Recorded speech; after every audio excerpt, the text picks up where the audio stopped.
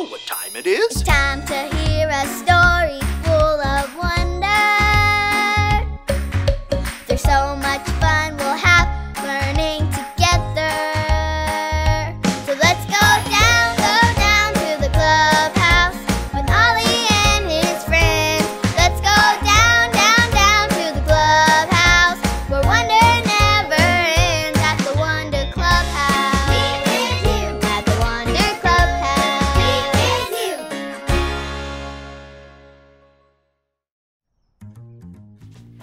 Oh, hey friends! Welcome to the clubhouse. It's me, Poppy, and I have a super fun treat today.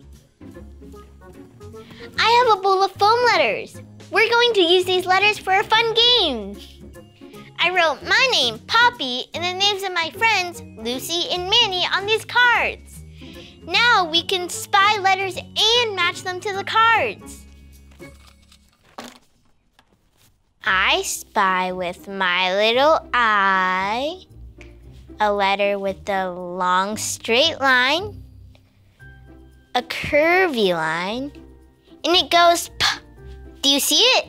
It's a P for Poppy. Let's do another one. I spy with my little eye a letter with a long straight line, a short straight line, and it says, do you see it? It's an L for Lucy. Ho, ho. It's Ollie.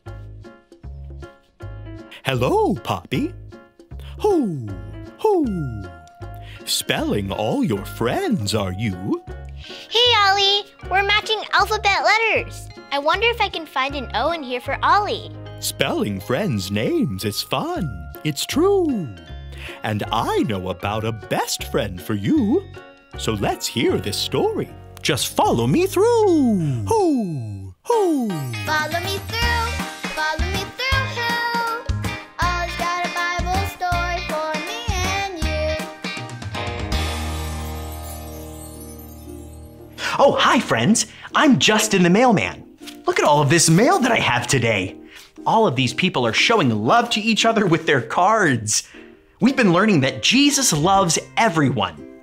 But do you think that really means everyone? Like no matter what? Well, I have a true story all about how Jesus loves everyone. Let me just put the story mail in the mailbox.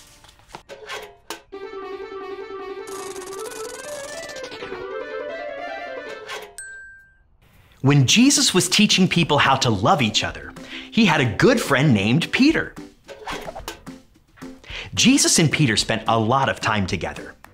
Jesus taught Peter about God. Jesus let Peter help do important jobs. They were great friends. Then, one night, some angry soldiers came and took Jesus away. They hurt Jesus and said mean things to him. It scared Jesus' friends, so they ran away. But Peter followed Jesus and the angry soldiers. While Peter was waiting to see what would happen, a girl asked him if he was Jesus' friend. Peter was scared, so he said no. Peter said he was not Jesus' friend. A little while later, another person asked Peter if he was Jesus' friend.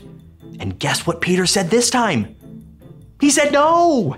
That's 2 times Peter said he was not Jesus' friend. Then another person asked Peter if he was Jesus' friend. And guess what he said this time? He said no. That's 3 times Peter said he was not Jesus' friend. But then Peter saw that Jesus was looking at him. Peter knew saying he was not Jesus' friend was wrong. He felt so bad that he went away and started crying. But wait, that is not the end of the story. Later, after Jesus died and came back, he talked with Peter. Jesus still loved Peter no matter what, even though Peter said he was not Jesus' friend. Do you see someone who loves us no matter what? Look with me. Binoculars up. I spy with my little eye Jesus. Jesus loved Peter, and Jesus loves you no matter what. Knowing that Jesus still loved him and that they were still good friends made Peter so happy. From that day on, Peter told everyone that Jesus is God's son. He told them Jesus is alive and wants to be their friend forever. So many people believed in Jesus because of Peter. And guess what?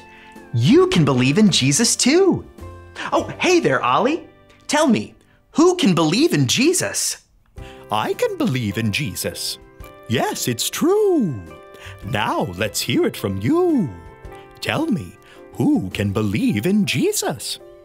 I can believe in Jesus. That's the truth, friends. You better believe it. I'll see you next time. So there's your story, and it's all true. Jesus loves us no matter what. He's the best friend ever for you. Thanks, Ollie. Goodbye to you. Hoo, hoo. Wow, Jesus loved Peter even though he did something wrong. Jesus loves us too, no matter what. He's the best friend ever. I think I got the story. Did you get it? If you did, say got it. Get it? Got it! Good! Since Jesus is the best friend ever, let's try spelling out his name too. I wonder if I can find a name here.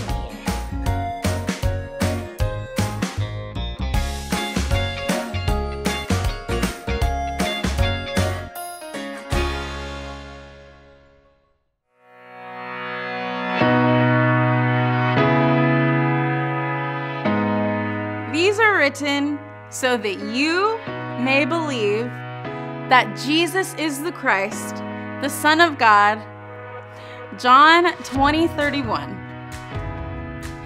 These are written so that you may believe that Jesus is the Christ, the Son of God.